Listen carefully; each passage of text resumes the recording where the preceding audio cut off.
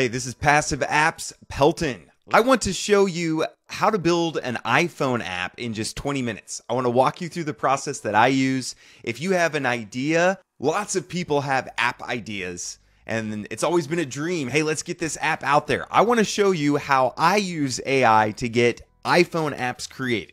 So if you know me, you know that I love using AI. And I want to kind of show you how I use AI, ChatGPT, and also Claude. And I'll show you why I use one for some things, one for another. I want to show you kind of the prompts that I use, the results I get back, and just kind of how I go through this process. So when you're creating an app, you're actually creating a business. Okay, that's what an app is it's a business, it's a product. So before you start any business, you need to identify what problem does this business solve. That's the purpose of businesses, is you solve people's problems. And in exchange for solving their problem, they pay you. Okay, that's what business is. So a lot of times you can start with what's a problem that you have in your life. If there's a problem that you have, chances are there's other people with that same problem. So we're just going to start, I'm just off the top of my head. I didn't even script this or anything. We're going to start with what's a problem going on in my life right now. And there's a lot, okay? Probably comment down below if you have a lot of problems in your life. You need Jesus, okay? But let's say one problem I'm having, our cat Baymax has been missing for the last 2 weeks, okay?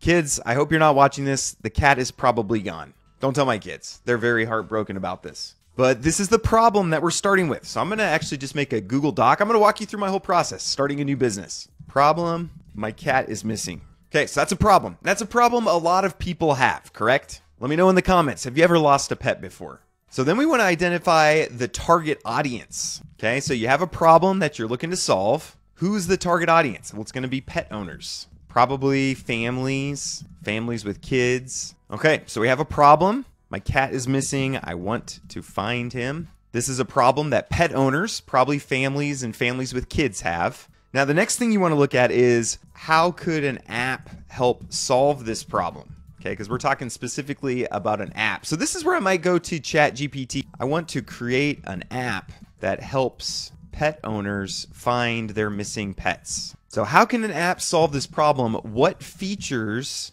would be helpful in an app to solve this problem? Okay, and nothing's coming off, I could probably brainstorm for a while and come up with some features of, I don't even know, but I'm just going to use ChatGPT because I'm a little lazy. So I want to create an app that helps pet owners find their missing pets. What features would this app have to help pet owners find missing pets? Let's see what ChatGPT comes up with here. First off, I always love ChatGPT. It's so kind. It starts by making sure you're okay. Sorry, Baymax is missing. Creating a pet profile is one feature. Location-based alerts. Marking where a pet was last seen. Allow users to mark locations of sightings and search areas. Lost and found matching. Search assistance tips, so some educational part, a community aspect. Integrating with local shelters and vets. If somebody finds the cat, takes it to the vet, have some integration there. Integrating with social media, because you can get the word out quickly. Hey, we're missing this pet. Alerts for similar looking pets. Push notifications for sightings. Rewards for finding. But these are great ideas. See, and I could have brainstormed for a long time, and I wouldn't have come up with this many ideas. These are things I didn't think of. And ChatGPT gave it to me in just a minute here. Missing pet timeline, integration with pet devices. So we got a lot of good features here. So I'm going to take all these as potential features. Potential features. Okay, and then what's been working really well for apps, this is how most apps monetize, is you have a free app, but then you have a paid version that has extra features. So you have a free version that helps people solve their problem. Then you have a paid version that helps people solve their problem even better. And the goal is you get free users, they're kind of your leads, and then your goal is to, convert a percentage of them over to paid. So I'm going to ask ChatGPT, take that feature list and separate it into free features and premium features that people have to pay for. So it puts what it thinks should be in the free features. And again, you can change this. You don't have to obey AI. It's your servant. It's your tool. But it says put all this in the free and then have a premium version that has all this. So again, I'm going to copy and paste that. Oh, and then it even is giving subscription model ideas. So a free plan, a premium plan that's $5 to $10 a month, and then also a family plan. Love it. Okay, so I'm going to put all this down in here. Okay, now I'm going to just pick a name. Again, I'm going to use ChatGPT. And, you know, if I find prompts that work really well, I actually have a big Google Doc just full of prompts to do different things. So this is one. Give me 4 name ideas, why you chose them, why they would be good names. Choose names that give us the best chance for success, good keywords not used by other apps, etc. I found this prompt works really well for finding names for apps. So I have that in a Google Doc. Just copy and paste it in here. Pet Finder Pro. Paw Alert. That's kind of cool. You know what? I'm just going to go with Paw Alert, okay? Find My Fur. There you go. I'm going to put this up at the top. I'm going to say Paw Alert app. Okay, so we have a name, we have a problem, we have a target audience, we have the features that this app is going to need to help people solve this problem. We basically here have a business plan. And, you know, you could ask, how would we market this app? And it'll give you marketing ideas. So I'm just going to copy and paste this. Social media, community engagement, local partnerships, referral program. You could run ads. And ChatGPT can even walk you through how to do any of this. Yeah, App Store optimization, influencer. I mean, we don't like influencers, but, you know, could be helpful. Building an email list, definitely would want to do that. And again, when you're doing marketing, again, you're targeting people who might have a missing pet, or they might be afraid that they have a missing pet. So a lot of your, you know, if you're going to start content marketing, you can write content, you know, what to do if your pet is missing. Maybe here's 10 things to do if your pet is missing. You could make a lead magnet of 10 things to do if your pet is missing, and people give you their email address, they get this, and then you can start marketing the app. And one thing I love about apps is, especially if you have a free version, that becomes its own lead magnet. So people download the app for free, and then they become, and now you have a list of people who want to solve this problem. And if you have a, you know, a $10 a month plan, you can start trying to convert those people to that $10 a month plan. So love that. So I'm just going to copy and paste all this as, oh man, marketing ideas down here. So we got features, marketing ideas. I could organize this better. I could put things in different files, whatever. All right, now I want to actually build the app, okay? And, you know, I'm a programmer, so I understand this. I'm going to probably skip a lot of steps. You could say, walk me step by step. Don't leave anything out on how to build this iOS app, okay? I'm pretty familiar with this process, so I wouldn't need to follow it quite a step by step. But again, if you're not sure what you're doing, you can do this. Define your app's core features. We already did that. Conduct market research. That's something we should do before we start building an app, is see what else is out there. Also, I love looking at apps in the App Store, checking the reviews, and you look at the 1-star, 2-star reviews. What is this app missing? And then that can kind of be where your app comes in. Wireframe your app, so you can use Figma to create wireframes. I'm not going to do that here today. But anyways, ChatGPT will walk you through the process, but I'm just going to show you what I would do. So I'm going to create a new project, new iPhone app. It's going to be an app. So again, you can make a game, augmented reality, a Safari extension, iMessage app, but I'm just going to make a regular old iOS app, and we're going to call this Paw Alert, and I'm going to write it in Swift, okay? You can really do any language. If you did Storyboard, you could do Objective-C if you wanted to, but you can just leave it on the defaults.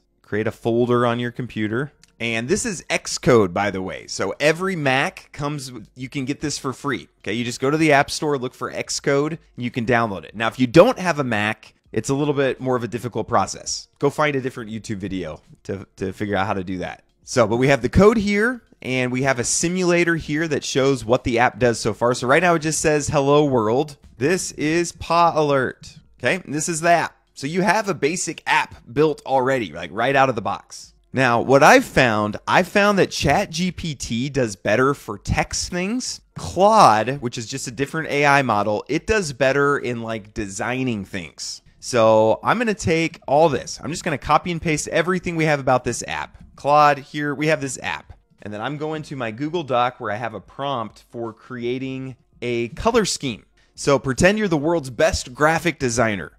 Generate a color scheme for this app based on what it is. Make it amazing, make it great. And it's going to create a colors.swift file that's going to be the color scheme for this app. So I'm just going to put that in. Okay, and you don't need to understand what this all does. Basically, it's just defining colors. A primary color, it's saying blue, warm orange. You can change these if you want. These are the hexadecimal values. So you could use ChatGPT to say, hey, I want the hexadecimal value for green. And you could mess around with the colors. But I'm just going to copy all this, go back to my app, and I'm going to just but I'm going to go back to my app, and then it knows what's in the, Apple's so cool, but it knows what's in the clipboard. So it says create a new colors.swift. So I'm going to go ahead and do that. I'm going to put it all in there already. So now we have a color scheme. So then what I want to do, create a really cool, you can use adjectives as you'd like, create a really cool welcome screen for this app. This will be the first screen people see when they open the app. At the top, it should have a logo, the name, and an icon. In the middle, it should say what the app does, why people would want it. And at the bottom, put a link to get started sign up page or already have an account login page. Do whatever you want to do to make this welcome screen look amazing and be really helpful for people using the app. See, now here's where being a programmer is helpful, because it's doing all this in React, which is a different language. So I'm actually going to stop it, and I'm going to say, please do it in Swift, because that's the language we chose. So it's doing it in React, but we actually want it in Swift. There we go. So this is Swift code. So it's giving me a welcome screen.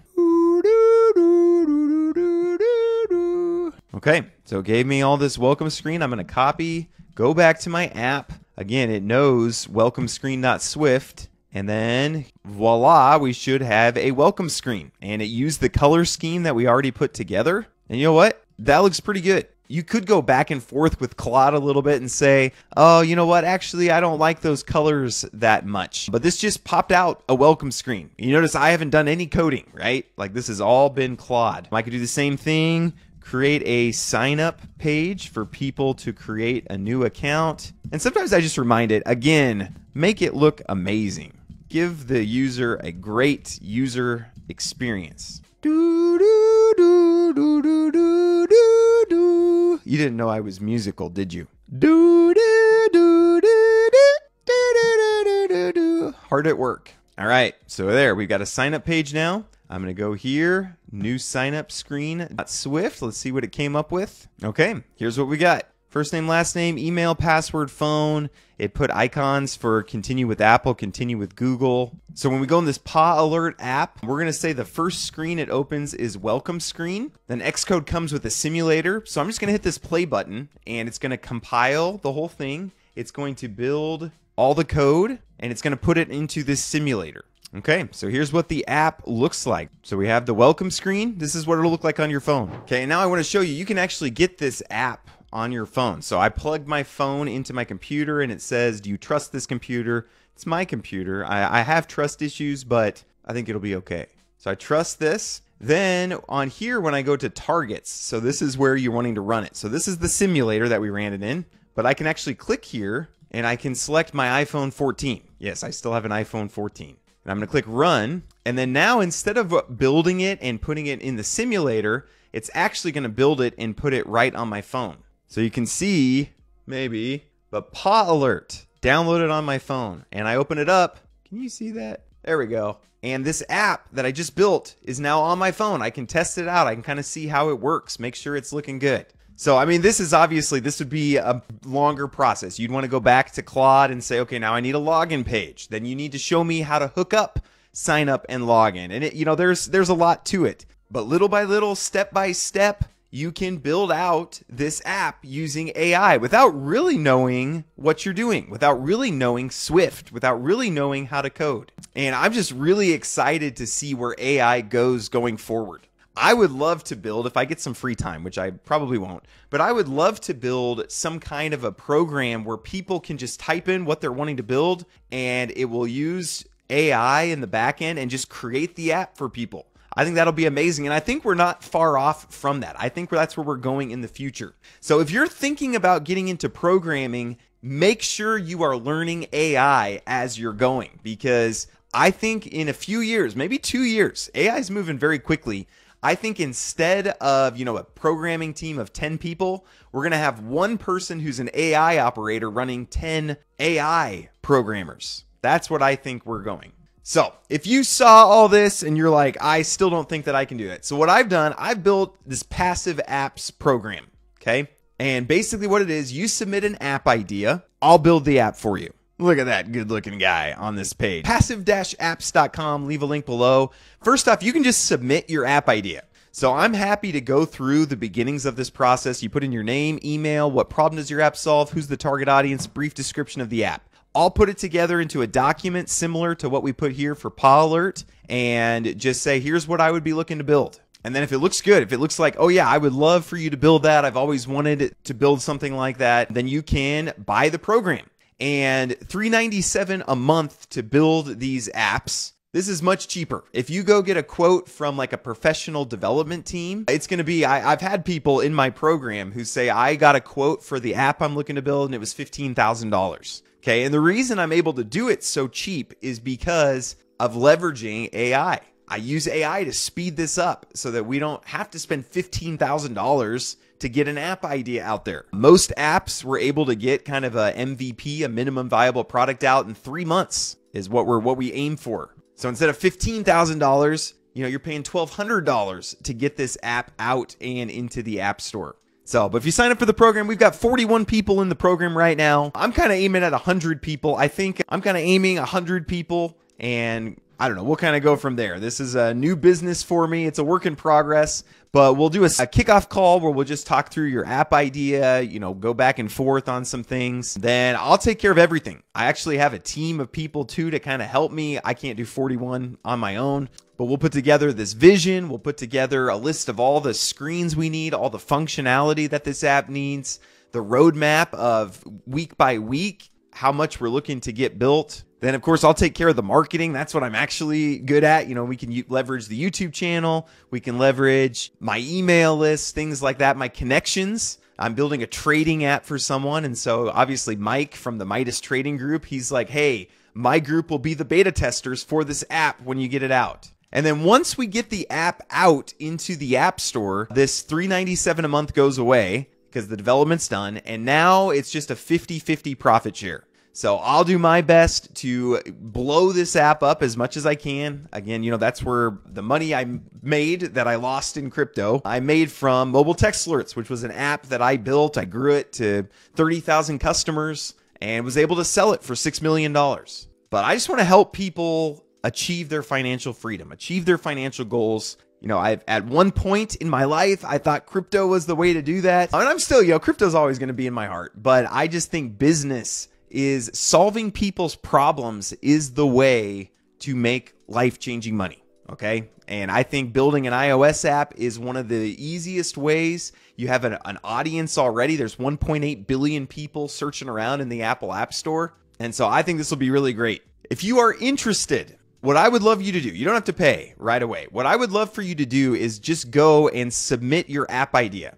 Passive-apps.com. I'll leave a link below. And just go here. Wonder if your app idea could make money. Submit it for free feedback. So this is free. You just put in what app idea you have, and I'll put together a plan for it and send it over to you and say, hey, would you like to build this? And there's no obligation. Again, I only want to help people if it's going to be helpful. I've turned down a lot of apps. Games, for example. Games make a lot of money, but they're very difficult to build. So I've been turning away. I've had a few people come, I have this game idea. And I say, hey, that's not really, games take too long to build. I'm not looking to spend a year building something. But like this PawAlert, I bet we could get this out in 3 months. So I would love for you to submit an app idea, but we're building a lot of stuff. 41 apps we're building right now. But for example, WanderSmart, it's an all-in-one travel app. So when you're in a new place, it'll help you with navigation, weather, currency converter, language translating, all in one spot. Trade Metrics, I mentioned, is an app we're building to help with traders. So again, this is an app we're going to build, put into the Midas Trading Group.